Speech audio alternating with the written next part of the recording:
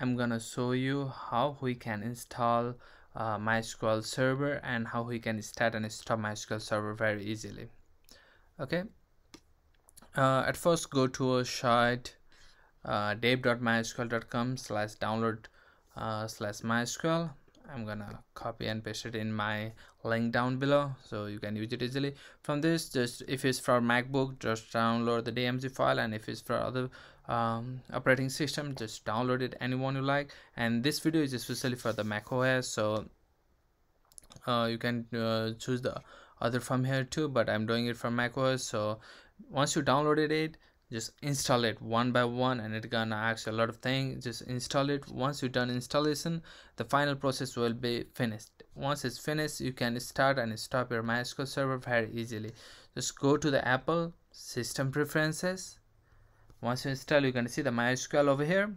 Just click the MySQL. See, start the MySQL server and stop the MySQL server. It's really easy, and once you start it, you can use it, and once you stop it, you cannot use it. So it's easy. You don't have to do anything else. Just install it, and it's gonna come into a system preferences, and after that you can start and stop it.